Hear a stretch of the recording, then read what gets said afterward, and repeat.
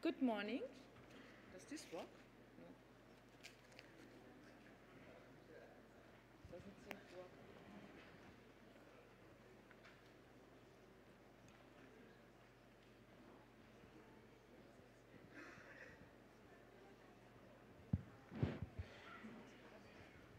Good morning. That sounds better.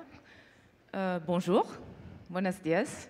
Merci d'être venu quand même relativement à l'heure après cette magnifique soirée hier. Et je pense qu'on a tous un grand merci à dire à notre pays hôte. C'était magnifique et on a eu de la chance, il ne pleuvait pas. Donc aujourd'hui, je pense que personne n'est tenté d'être dehors. C'est très bien pour notre session. Je vais vous guider un peu pour cette journée, mais je suis aussi un intervenant. Donc aujourd'hui, on va avoir un certain nombre de sessions. On va commencer par Responsible and Prudent Use. Et c'est mon plaisir d'introduire le chair de cette session et je vais le faire en anglais. Donc pour ceux qui ont besoin d'un headphone, it's my pleasure to present Herbert Schneider. Herbert Schneider grew up in Namibia and made his veterinary studies in South Africa and then in Germany, many other PhD and also a certificate for tropical medicines. Herbert joined the veterinary services and worked there for quite a long time in different positions. In 1998, he established his consultancy and he was elected in 2002 as president of the World Veterinary Association. So he has many different heads and many different experiences. And we took advantage of this experience. Herbert is the chairman of the group of experts on antimicrobial resistance, guiding us, bringing us back to focus when needed for a long time now. So Herbert also is working with us for the quality of veterinary services and is working with the OIE for the PVS, and I think that's something we will hear about it a bit later today. So Herbert, I hand over to you for this first session. Thank you very much, Elisabeth, for your kind words. Colleagues, I think we are all in. I think this thing is off somewhere. I think everybody is here. Thank you for being on time, especially after this fantastic evening we had yesterday. And I'd like to thank our colleagues, Moroccan colleagues, and the government of Morocco for this really fantastic fantasia which we had. I think we are all recovered, at least you look like it, and we can start off. Colleagues, today I think is the theme of putting things into practice. What are we doing in the field? How are our standards implemented? And I think that is what Elisabeth and David will be sharing with you. We'll pitch in a few points on the PVS. Then we've got the speech by the World Veterinary Association, which is our biggest private partner from the OIE side. They shared, and we've got a special theme on aquatic animal health, and this will be in the Philippines. Colleagues, as you know, the AMR is a shared problem, and as the World Bank said yesterday, we must speak the people's language. Now, I think this is really a big message. We tend to believe if we are sitting somewhere in government offices and universities and we really develop things, we move forward, this is it. It is not. The problem is we must reach the field level. I can tell you of many of my experiences in the field where the words are fantastic at the highest level. You would believe everything is functioning perfectly. Everybody knows about AMR. It's not the reality. It's not the reality. If you go down to district level, veterinary level, in the field, it's a totally different picture. So I think we've got quite a task to go. I'm quite pleased. compared to 5 years ago, the first conference we had, we really made progress. And congratulations to OIE and Elisabeth for taking it to the level we are at this moment. I think we have a bright future on that. One of the things we always, and I don't think we deal with it today, is our relationship between the human side and the veterinary side. We tend to believe, and I'm a vet myself, that we know it all. And often, on the medicines control side, on the control of the importation, sale, manufacture of antimicrobials, we must share with our human colleagues. We cannot do it alone. I've heard it so often in the field that our colleagues, my colleagues, your colleagues say, let us do it. We know it better. Sometimes that might be true. But we need urgently make sure that we do this together with our colleagues on the human medicine side. And just remember one thing, and I think it was very nicely put yesterday by our colleague from Botswana. There must be an incentive to the producer, to the livestock owner, to do all the things we demand from them. If there is no financial incentive, I'm a farmer myself, if there's no financial incentive for me selling my beef or selling my cattle, why should I do it? Why should I attend to all these regulations on antimicrobial use? We are lucky in my side, on my country, we are one of the only 2 countries in Africa exporting to the European Union, so we know why we must attend to antimicrobial usage, hormonal usage, non-usage of it, because there is an incentive. We can convince our farmers. The colleague said it yesterday from Botswana as well. There is money in it as a farmer to me.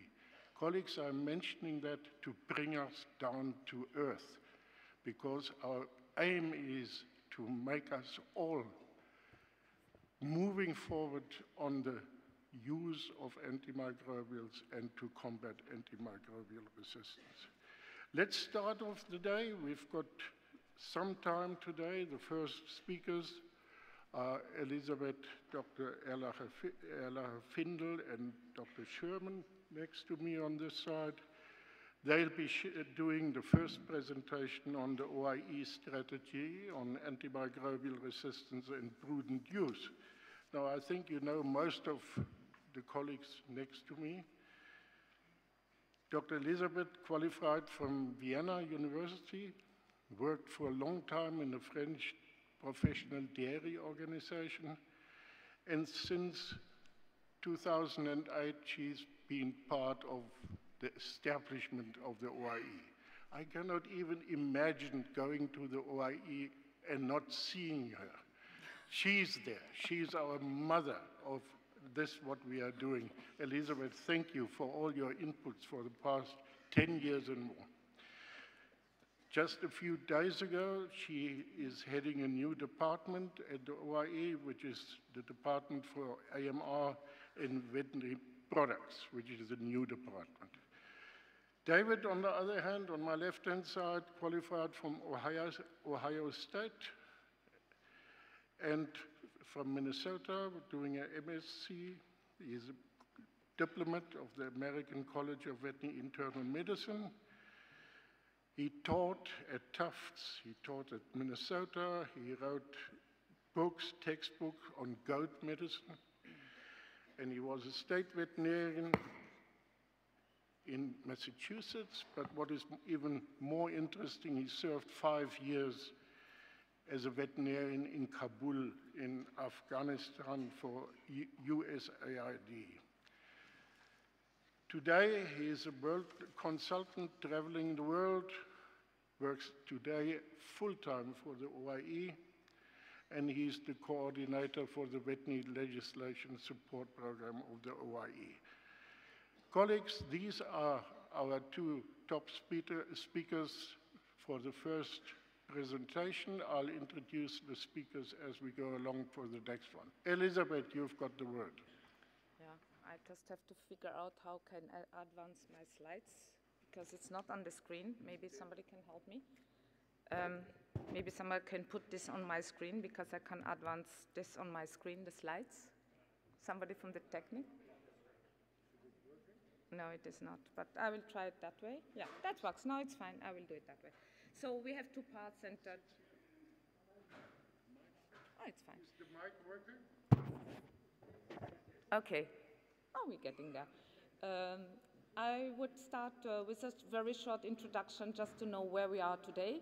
We have the sessions, behavior change, that was yesterday. We are on responsible and prudent use, and today we will also speak about surveillance and monitoring, private sector engagement, and access to high-quality antimicrobials. And I tell this because all this is part of the OIE strategy. I looked, you know, the OIE is a rather old organization, and it's always interesting to look back. I found that we have a compte rendu, I don't know how to tell this in English, so I will switch a bit to French because it was in French. C'est Office international des épisodes aussi. Et il y avait une discussion à la session de l'OIE en 1952 qui était fait référence à une autre discussion sur l'antibiorésistance en 1948. Et si vous, je ne sais pas si vous savez lire, mais un point, c'est les praticiens ne doivent pas utiliser les antibiotiques au gré de sa fantaisie, mais en suivant les règles qui ont été fixées par l'expérience. Et je pense que ça nous parle toujours parce qu'aujourd'hui, l'OIE a travaillé sur une stratégie pour essayer de voir comment on peut avancer tous ensemble. Et cette stratégie a été mentionnée un certain nombre de fois. On a 4 objectifs principaux. Et l'objectif sur improve awareness and understanding, I'm going back to English now, that is the part that has been covered mostly yesterday. And I will go through the others one by one. When we come to improve awareness understanding, I think that was the session yesterday evening, so I don't need to add anything. I just want to show that one of the points is also speaking about OIE guidance, education, and scientific reference material. And there's some more information to come later today on this. And as a very important point, and that our colleagues are here in the room, to collaborate with WHO and FAO, which we have done for some time. And I think this tripartite collaboration now with a new partner has really been instrumental to have common understanding. That was also mentioned by Herbert earlier on. If we come to strengthen knowledge through surveillance and research, we will have a session, and that's what I want to show here. The conference is very much inspired by our strategy we want to cover and show you where we are on our different objectives. We will have a session on surveillance and monitoring. You will have a presentation, avant-première en français, une presentation of the data of the last round of antimicrobial use data collection. What we don't take some minutes to speak about WAHIS. WAHIS, most of you are familiar, that's the World Animal Health Information System that will be renewed, and that will help us to get better understanding of the animal production of each of the countries. And that will be important later on the way how we can calculate the use of antimicrobials in each of the countries, and then on a global and regional basis. And for sure, we have a session on research and on alternatives to antimicrobials tomorrow morning. And we have a panel on public-private partnerships with our colleagues here that comes later today. If we come to support for good governance and capacity building, again, the first point on implementation of national action plans was covered and mentioned by Mathieu yesterday, so I don't go through this anymore. But again, we have all agreed as OIE member countries on the Global Action Plan on Antimicrobial Resistance. Now we have to have a look how we implement this and how each country can implement it. What can the OIE do to help what we're doing in the tripartite and how we're monitoring this? And again, you will get in probably next week's a questionnaire asking you to fill it in so that we all have an idea and that we come to a global understanding where the needs for the members are to get to the next steps. The next points will be covered by David just after my talk. I want to come back for sure for the training of focal points. How many focal points are in the room? Can you just raise your hands? Yeah, I think that's very nice, very nice for us. I think we have a network here with the member countries on a more technical level, how we can really work and advance on a technical level.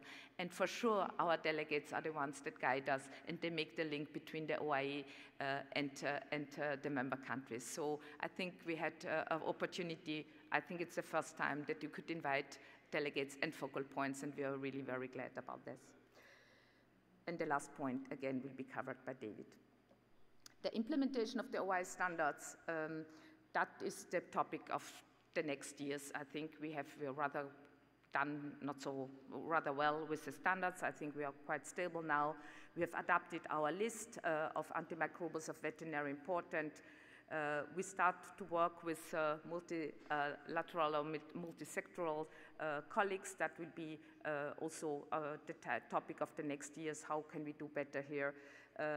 Quality, science-based standards, that's our core work. And again, the collaboration, that put the photo what we had with our Director General and the other two Director Generals to see how we can work together and how we can make this cross-fertilization and information between the three organizations, and now with UNEP as a new partner. I take my last minutes to go a bit deeper in the standards and guidelines that we have, because that's our core business, and I think that's the foundation of what we are doing. You know that we have updated several of our standards, and that we're going to repeat some of the details, because I think there was a strong and long discussion at the last general session at the OIE, so I think it's worth reminding where we are today. But again, we have a complete set of standards in the Terrestrial Animal Health Code, where we have an introduction, where we have the surveillance and monitoring of resistance, the monitoring of the quality and usage pattern, responsible and prudent use, yes, the backbone of many things we're doing, and the risk analysis chapter, and we have sort of equivalent in the Aquatic Animal Health Code. Something where we had hard discussions, and I want to go through this in a detail, because I think that was important to understand where we are now. We have, after agreement with all member countries, come up with definitions. What is veterinary medical use? And I think it's important to see that within veterinary medical use, we have the treatment, that means administration of antimicrobial agents to an individual or group of animals, and that's probably the specificity of the veterinary sector. Sometimes we have to work with groups. We can't work with individuals for all the species. To control, that's what probably equivalent to metaphylaxis, that's the European term used, means to administer antimicrobial agent to a group of animals containing sick and healthy animals, and to prevent, and that's the point that we think that we need to keep in some instances, means to administer antimicrobial agent to an individual or group of animals at risk of acquiring a specific infection. And that means also that prevention is not putting antimicrobials without any veterinary supervision, and there are much more details in the report of the group that we worked through, what we think is preventive use under veterinary supervision with a target pathogen that you have in mind for a limited time. So prevention is a large expression, and I think this creates confusion because it means many things. So we tried to fix this. And we also have updated our list of antimicrobial agents with recommendations. I just repeat that we had a recommendation that use of antimicrobial agents in accordance with responsible and prudent use does not include the use for antimicrobial agent as growth promoters. And we have added a second point. The classes in the WHO category of highest priority critically important antimicrobials, that means the highest priority, they should be phased out as more or less immediately, because you will see in this latest presentation that we have, I think there are some of the antibiotics used for growth promotion that really you can stop this right now there's no need to use some of these very precious molecules for growth promotion, while it might be more difficult to get rid of all growth promotion. So we have really tried to put the accent here of immediate action that should be taken by our member countries. Again, that is something we have added with discussion with our colleagues from WHO. You know that we already had a restriction on the use of cephalosporins and fluoroquinolones. We added third and fourth generation of, to be very precise, of cephalosporins. We added the colistin because colistin, while years ago was promoted to be used in animals because it was not used in humans, but now it's used in humans because humans don't have enough antibiotics that work anymore. So this has also been reflected in the use in the animal side. And we have to be aware that changes happen and we have to adapt our use or our behavior on the veterinary side. So we've added this class to the restriction that we had already had for other molecules. And I think that's a big step in interaction with the human side that we came up to try to make sure that we are following what's happening on the human side here. Again, we also have a chapter. We are just around to update this for the laboratory methods to be used. We try to come up with a sort of table telling what is fit for purpose, because it depends what you want to achieve with your surveillance. So that will be going around for comments. So please have a look at this if you're interested in this laboratory methods. That's coming. And as a reminder, the backbone for what we are here and what we are doing here is the chapter on responsible and prudent use. It covers really from the beginning, from regulatory authorities to the use, all the steps, defines responsibilities. And that's what we try to translate into the communication material that was presented yesterday by Katrin in a language that is easier to understand. But that's the backbone of the campaign that was presented yesterday from Katrin. So, just to summarize the first part, the OIE strategy combines the foundations or the enabling factors, that's the word that Matthew usually uses, the quality of veterinary services, the need for legislation, education and training, and then, to use maybe a word that Sally Davis had used yesterday, antimicrobial related specific actions that are the standards and guidelines specific to antimicrobial resistance, but we also have the standards and guidelines on the quality of veterinary services. Because if you don't have a good foundation, you can't build anything on it. And we have added here the database of the OIE collection and also the material that is the specific communication campaign. And this foundation part will be presented by David, and with this, I'm going to hand over to him.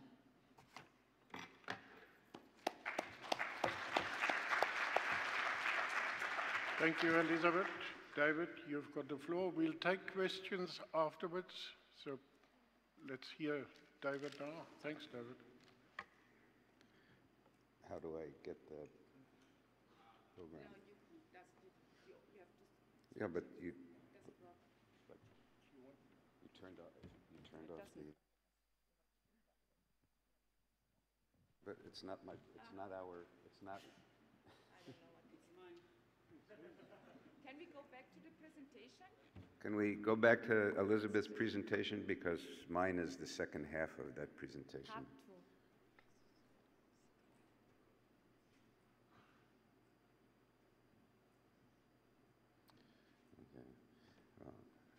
Try to stay awake while we're doing the change. Otherwise, I'll have to ask those guys with the horses and the muskets to come in here and wake everybody up.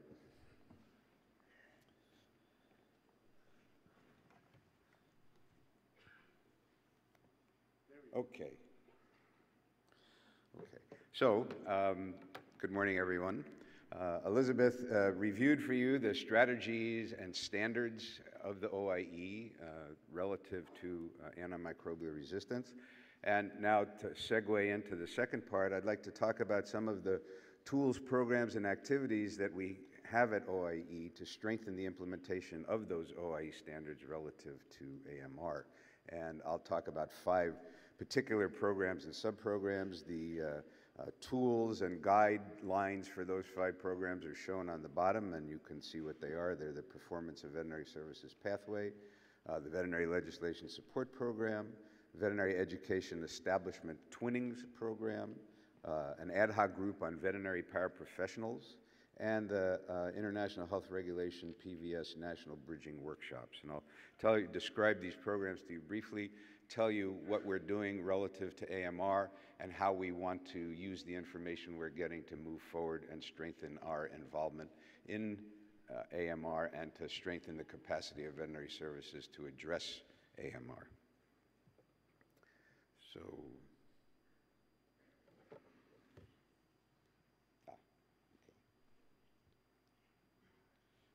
so the first and key program is what Herbert alluded to earlier, which is the Performance of Veterinary Services, or PVS pathway. And the PVS pathway is a continuous process to sustainably improve national veterinary services.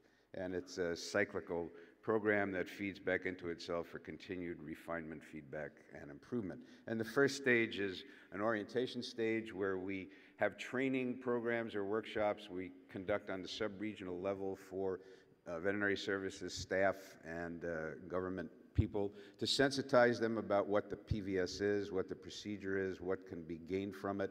And the reason for that is then the veterinary services staff are much more ready to receive a PVS mission, to facilitate the mission, and most importantly, better able to utilize the report that they receive after the mission, understand what it's involved, and how they can use it to improve their veterinary services. So after orientations, the key cornerstone of the PVS pathway is the PVS evaluation itself. And that's also, there's a PVS follow-up, which we can repeat if after 5 or more years, if a country wants to update their evaluation. Then there's a planning stage or phase where the information from the PVS evaluation report can be utilized for strategic planning within the ministry and the vet services. And then there's targeted support. These are specific sub-programs of the PVS, like the Veterinary Legislation Program and education twinning programs, laboratory assessment programs that help additionally strengthen the information, availability of information to improve the veterinary service. So what does the PVS evaluation look like? Well, it uses a PVS tool, which is a standardized tool that has 47 critical competencies that are measured during an evaluation mission, where a team of 2 or 3 PVS experts goes in country for a period of 2 to 3 weeks, depending on the size of the country, and systematically conducts, through interviews, discussions, site visits, and document reviews, 4 fundamental components of the veterinary service: a human, physical, financial resources component, technical capability, interaction with interested parties or stakeholders, and access to markets. Is there enabling environment for import and export and safe trade in animal products? So that's how it's done. And to give you an example of, and then for each of the critical competencies, there's an assessment done. Give a level of advancement from 1, which is basically ineffective, through to 5. Which would be highly effective implementation or addressing the critical competency. So let me give you an example, and I'll give you the most germane example to this conference, which is there is a specific competency on veterinary medicines and biologicals. And so what is the team assessing when they look at this particular competency? Well, they're looking at the authority and capability of the veterinary service to regulate veterinary medicines and veterinary biologicals in order to ensure their responsible and prudent use, which I'm sure sounds familiar to all of you. And this includes the marketing, authorization, registration, import, manufacture, quality control, export, labeling, etc. So do they have the capacity to ensure compliance with prudent use of antimicrobials and other drugs? And you can see the levels of advancement, 1 being the least advanced, which is that the veterinary service simply cannot regulate. They don't have the capacity to regulate VMPs. 2 is a little better. They have some capability.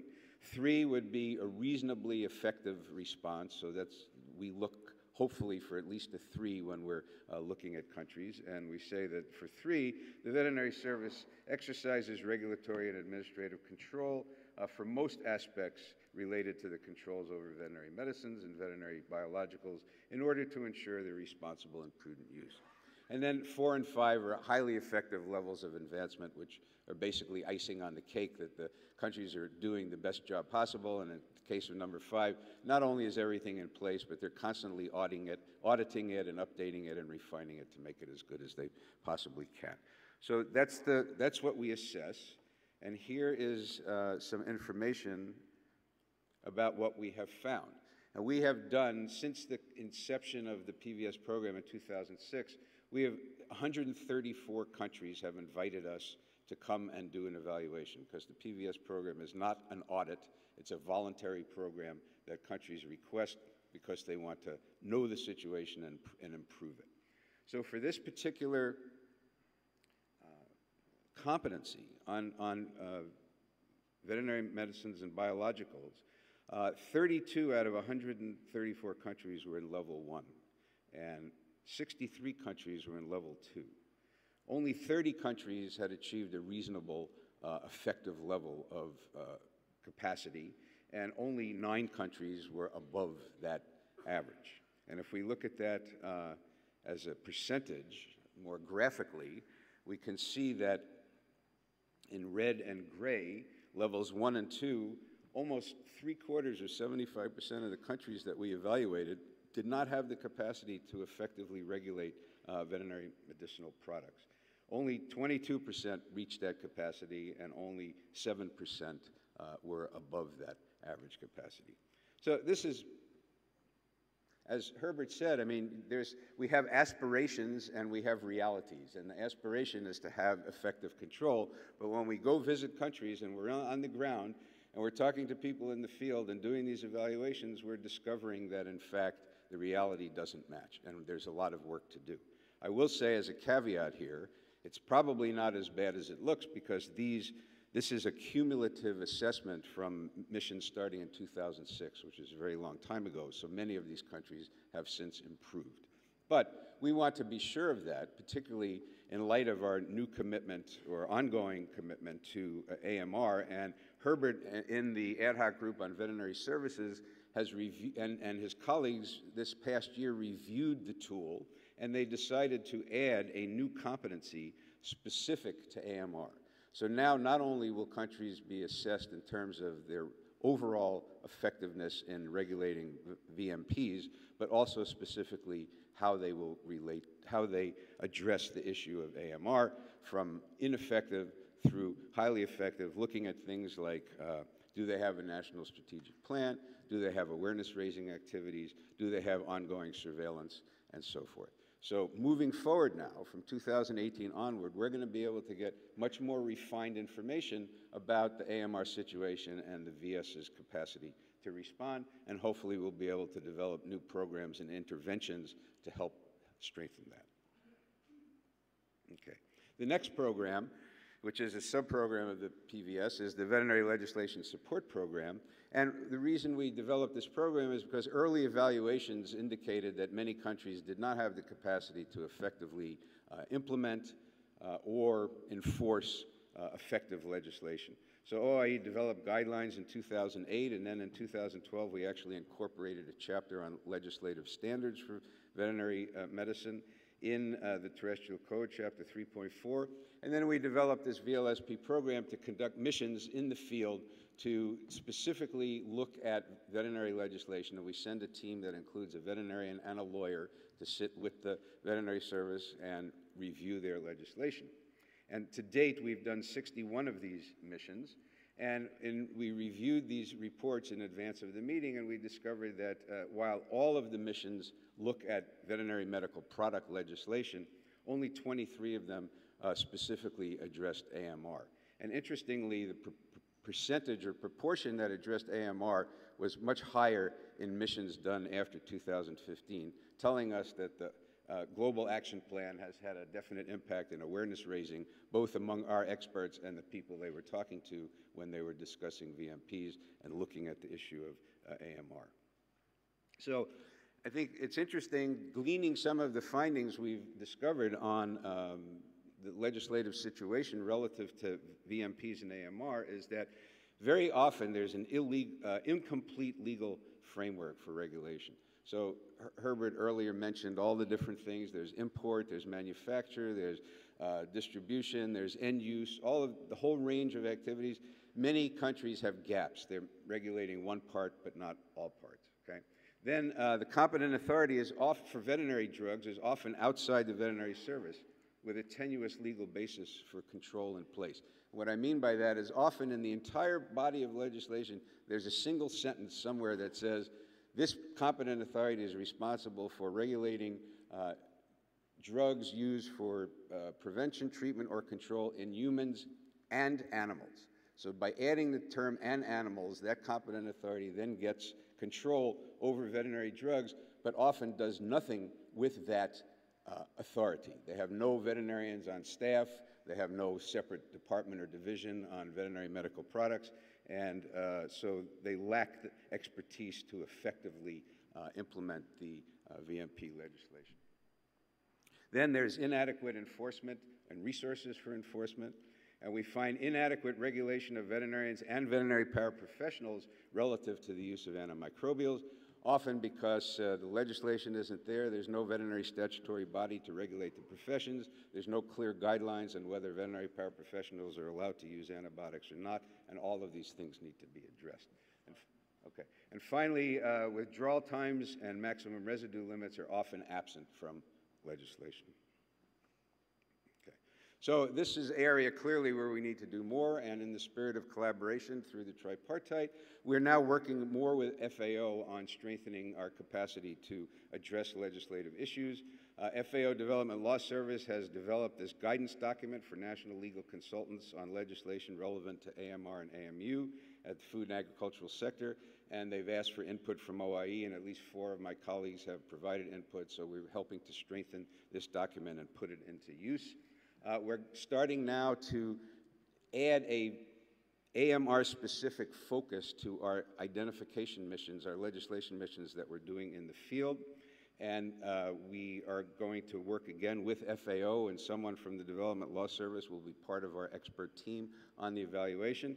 And you heard yesterday, you saw how active the Philippines is in relation to AMR, and the Philippines was very kind. They wanted to have a standard veterinary legislation identification mission, and we proposed to them, could we do a pilot and test this new approach to specifically assessing AMR during the mission, and they agreed. So sometime in early 2019, we'll do a pilot mission with them on the AMR-specific component, and then try to develop the methodologies to use it in other countries as well.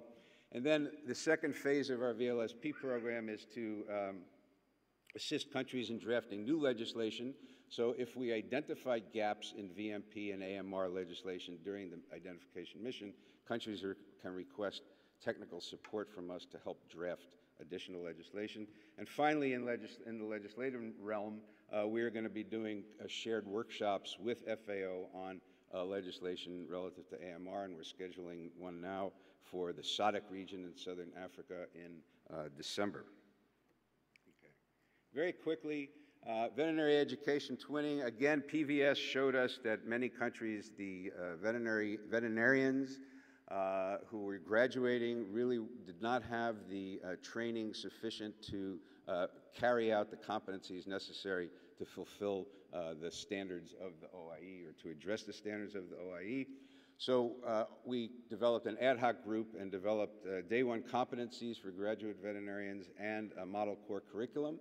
And then we developed a twinning program where developed countries pair with developing countries and specific veterinary education establishments to begin to review curriculum and try to get it to adapt specifically to the model curriculum and the day one competencies. And we have to date so far done 10 twinnings, and at least in the reports we've received in those twinnings, at least 7 of those partnerships have looked specifically at AMR in one or more ways, and you can see what they are. They've identified gaps in the curriculum and have done curriculum reform to address them. They've assessed graduate knowledge on AMR, and when they see that the graduates don't know about AMR. They're adjusting the curriculum. They're developing continuing education for graduates. And the parent and beneficiary institutions are starting to develop collaborative research in the area of AMR. Okay, getting there. I think I can do it. The veterinary, so based on the success that we had with the ad hoc group on veterinary education and developing the Day One competencies in the core curriculum, which were very well accepted by the educational community, we decided to address this and do the same with veterinary paraprofessionals. So in 2016, we developed a new ad hoc group, and we've developed OIE competency guidelines for veterinary paraprofessionals, and the cover of that document is shown. We did it for 3 tracks: animal health, veterinary public health, and lab diagnosis. We developed 16 spheres of activity and 47 competencies in those spheres.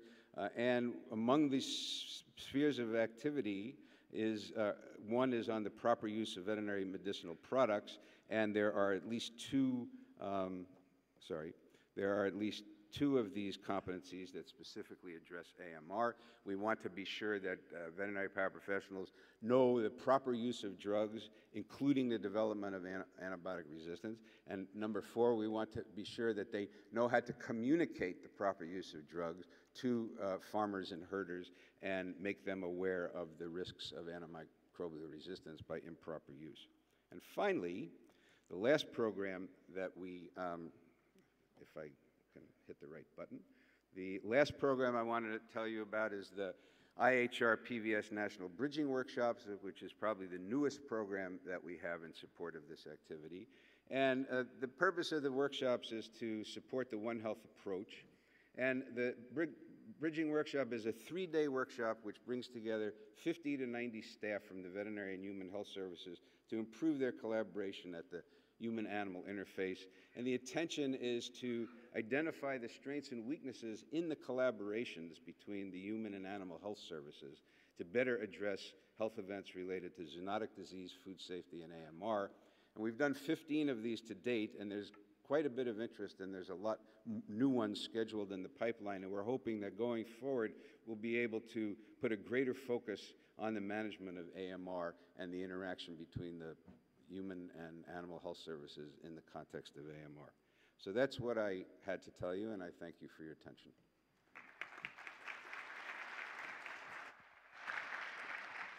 Thank you, David, especially for keeping in time.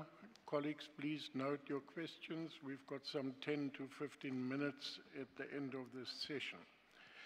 The next speaker is Dr. Zeev Noga. He graduated from the veterinary faculty of Milan in Italy in 2008. And between 2008 and 12, he worked as a veterinary advisor at the European Livestock and Meat Trading Union. He joined the WVA in September 2012, and he's been working there representing the global veterinary profession. He's dealing with different veterinary issues, focusing on international collaboration with a view to strengthen the veterinary profession around the world. Zeev, you've got the mic. Thank you very much, Dr. Schneider, for introducing me so kindly. And also, it's a great honor for me to be introduced by one of my past presidents, and who developed my organization to what we are today. So thank you very much. I would like also to thank to the OIE for inviting me here today to deliver a presentation on the WVA experience and supportive tools to promote use of antimicrobials worldwide. I give a very short introduction of the WVA, the World Veterinary Association, who we are, what we do. Most of my presentation will be focused on the activities of WVA in the fields of AMR, and I then conclude with a short summary.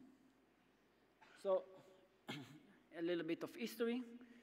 155 years ago, Professor John Jemji from the UK had a great initiative to bring together veterinarians from different parts of Europe to discuss issues related to animal health, and mainly related to livestock trade in Europe. The main topic of this first Congress in Hamburg in 1863 was actually ridden pest. Since then, The WVA grew up, and today we are representing more or less around 500,000 veterinarians around the world. We do it through our 95 member associations.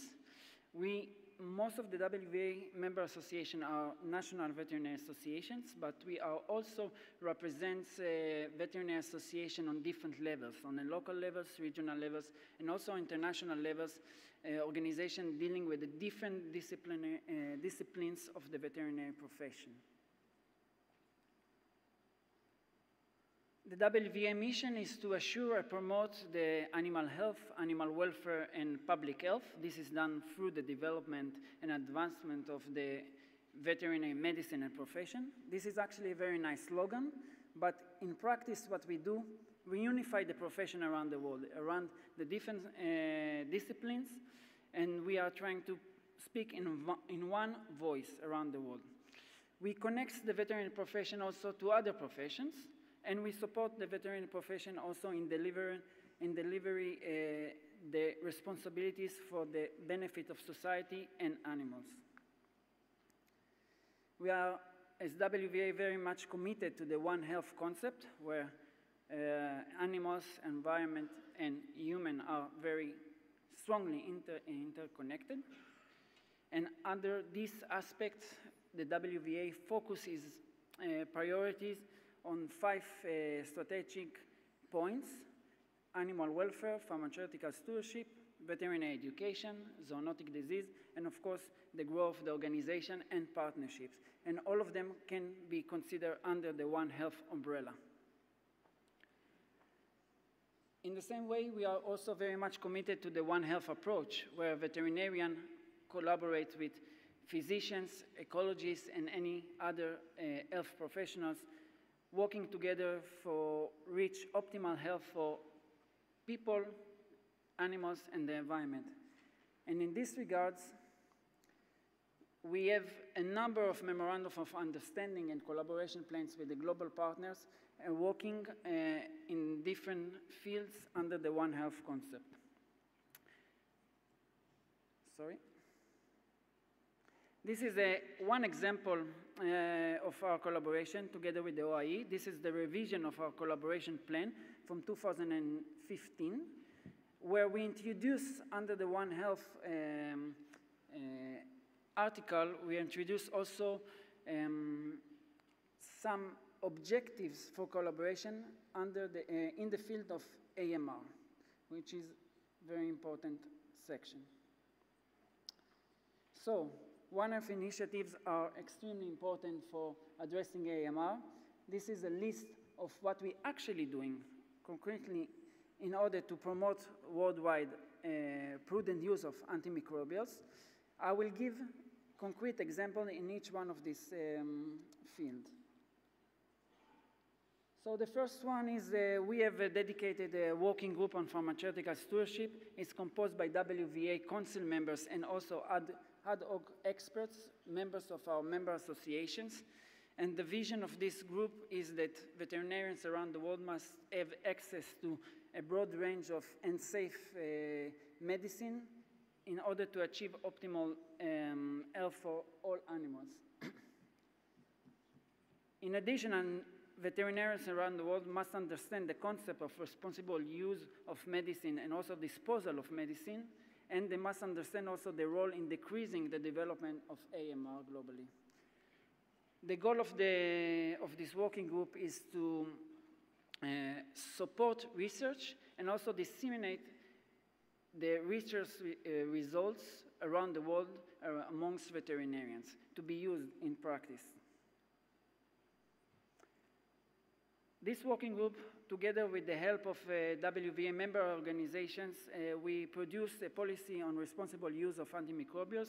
This policy is also include in global basic principles on MOU, and this is used by WVA members when they are, for example, working with the governments to prepare national action plans, and is also published on WVA media channels for the wide dissemination for the public. I would like to show you now an impact of this position paper, how it actually affects. Some years ago, McDonald's International use this position paper and use it as a reference for the team of experts to produce the McDonald's recommendation on prudent use on antimicrobials in food animals. So we are very proud that McDonald's International use our position paper to recommend better use of antimicrobials. The WVA also offers veterinary technical advice. We help our member association to produce their own guidelines or their own position papers on AMR.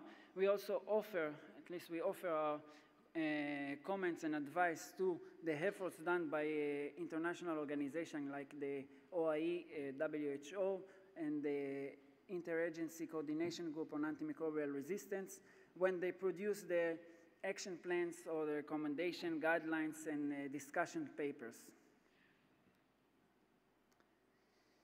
The WVA also helping in collecting data. This is a good example. Earlier this year, we worked together with the OIE. We produced a kind of a questionnaire. And we asked all our WVA member association to provide us data, especially with relation to which kind of guidelines are produced in their country. The idea was to create a global repository of available guidelines to identify the best practices that exist and also the gaps exist in the different regions of the world. And we received 34 replies covering 57 countries.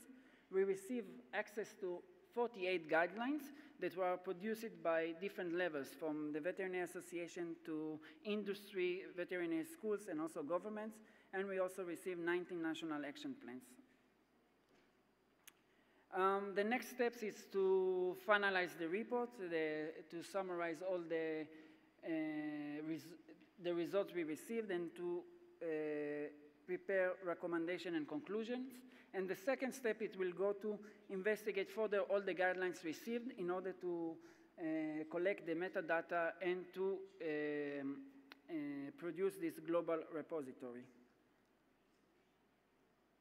We have different platforms to promote better awareness on antimicrobial resistance. I will go quickly through each one of them. The first one is the World Veterinary Day, initiated by WVA in 2000. The idea was to celebrate the veterinary profession and the contribution of the veterinary profession to society around the world. And every year we are selecting a different theme. AMR came back on the agenda several times, directly or indirectly. First time in 2012 as raising awareness. Second time in 2017 as going from awareness to actions. Since 2008, together with the OIE, we also recognize the best celebrations on the theme of that year. This is just to give you idea how the veterinary profession celebrating the day and how we raise awareness. This is from 2017, where the theme was AMR from awareness to actions, and it's done through different activities, depends on the region, sometimes via marches or school or seminars at school for students, view a few articles around the world, TV interview, and the idea is to raise more awareness to the topic. This is one of the projects that I'm personally very proud of. It's a very good collaboration with the World Medical Association. In 2012, WVA and the World Medical Association signed an agreement of collaboration. From my personal point of view, in the beginning, it was very difficult. There was not so much confidence one in each other. When it came to AMR, there was a lot of, let's say, blaming who is responsible for the development of AMR. I'm happy to say that after some years of working together and collaborate very closely, today is not an issue anymore. We all understand we are all responsible, and we are working together to improve the situation. And this is also kind of an example of at global level, and follow, and our member association in a different country also follow this example, and they also signed on the national levels similar agreement, and they continue and started to work together, physicians and veterinarians, to tackle different issues related to One Health. This is, we prepare together 2 global conferences on One Health, one in Spain and one in Japan, together with the medical and veterinary associations. I put this picture, was done in Japan, conference in Japan under the patronage of the Prince and Princess Akishino of Japan. This has attracted a lot of media attention and raised the awareness on the topics in the country. We are now exploring possibility to bring the global conference on One Health to Brazil next year. This is one of the outcomes of the meeting in Japan, Memorandum for Fukuoka. The 4 organizations agreed on several points, but I would like to raise point number 2. Physicians and veterinarians shall strengthen, enforce their cooperation relations to ensure the responsible use of important antimicrobials in human and animal healthcare. This is another platform. Every year we are organizing the World Veterinary Congress. One full day is always dedicated to One Health issues. This is done in a good collaboration with the WHO, OIE, and the FAO tripartite. Every year we are choosing different item or different team to discuss it, always under the One Health umbrella. Also in this case, antimicrobial resistance came directly on the agenda twice and indirectly more than one.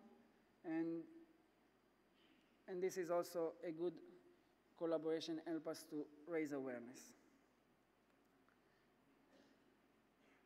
Together with the veterinary industry, which is a very important part of the equation, we are also working closely with Health for Animals, representing the medicine and the global veterinary medicine industry. We produced an online resource. This is mainly intended for the public, raise public awareness about issues related to the animal health and human health. And also in this online resource, there is a section related to antimicrobial resistance. And I will encourage you also to go to the website and look in this resource. The WVA also has a global online education portal. We believe it's the largest pool of continuing education, continuing veterinary education courses. And we have more than 1,000 courses online. 70% of them are actually for free. And I checked and I found that we have more or less around 30 courses that are related to AMR or to the AMU. We also produce articles and press releases on AMR. I would like to draw maybe your attention to the one that recently was published on the World Medical Journal to address physicians around the world and to give the global veterinary profession point of view on the issue of AMR. So in summary, we are the WVA strive for veterinary access to a broad range of safe and effective antimicrobials and promotes prudent use of antimicrobials worldwide using the supportive tools of course, veterinary and public health networks, publication of position papers, articles, and press releases, collaboration with the global partners, advocating on giving technical advice, collecting data. We use the platform of the World Veterinary Day and global events and conferences to raise awareness on AMR and prudent use of antimicrobials. And of course, we are using our online continuing education portal to disseminate information and raise awareness. With this, I would like to thank you very much for your attention and happy to.